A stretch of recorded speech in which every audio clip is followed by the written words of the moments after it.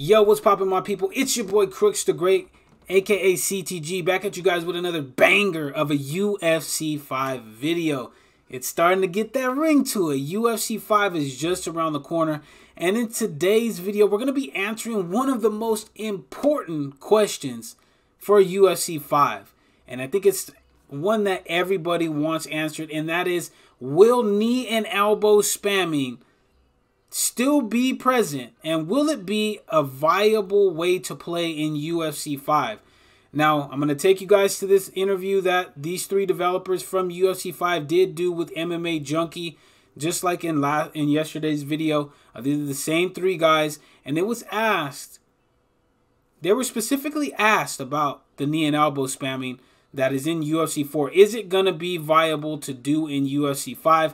But without further ado, let's go ahead and play the clip of the interview, and then we're going to break it down into what it means, ladies and gentlemen. We're going to get the answer to it right here, right now on the video, so let's get to it. You just will find out that have changed with the striking mechanics. And based off that, I know kind of this clinch game was somewhat similar to, ground elements. How has the clinch changed? And I think people also want to know, some things when it comes to like body knee to the elbow combination that I know a lot of people had trouble with last year. Look at him. He's smiling. He's smiling because he already knows. He got online and got knee and elbow spammed by John Jones up in the heavyweight and light heavyweight divisions. He knows. He's like, hey, I already got this in the bag. I'm so happy you asked. I'm so happy you asked. What would you say about kind of those two things?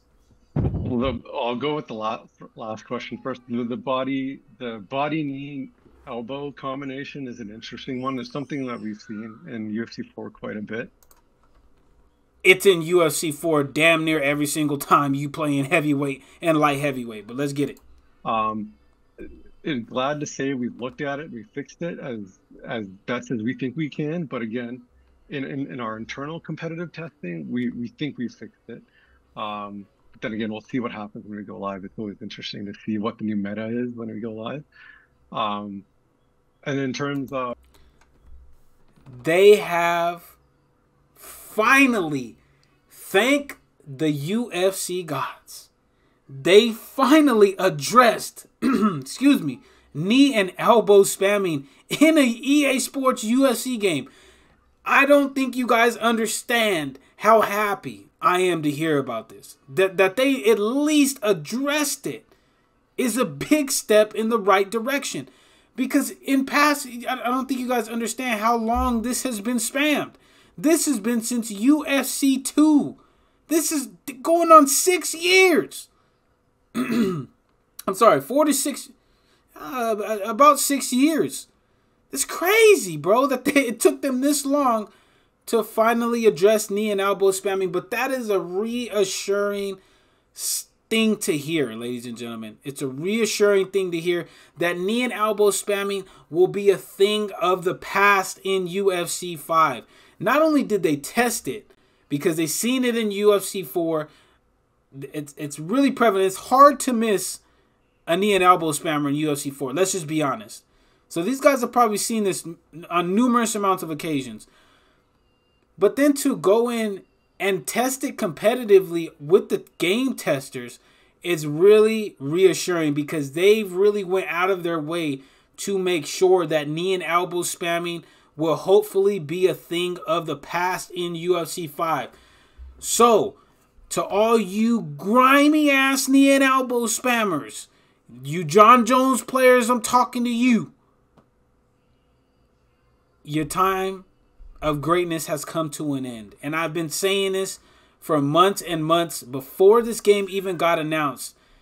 Do not play a knee and elbow heavy style, because once UFC 5 changes or comes out, the meta is going to change. They're going to address knee and elbow spamming. So if you're a knee and elbow spammer, I would highly suggest you learn the UFC mechanics, and with a quickness, because it sounds like you're going to be SOL once UFC 5 comes out. And it's a great thing for those of us that love competitive playing and actually playing in a non-spammy way, because we're tired of having to deal with these guys in UFC 4. I'm just being honest. So shout out to the developers of UFC 5 for at least addressing this issue before launch, man. I love to hear it because, like I said, this has been a problem since UFC 2.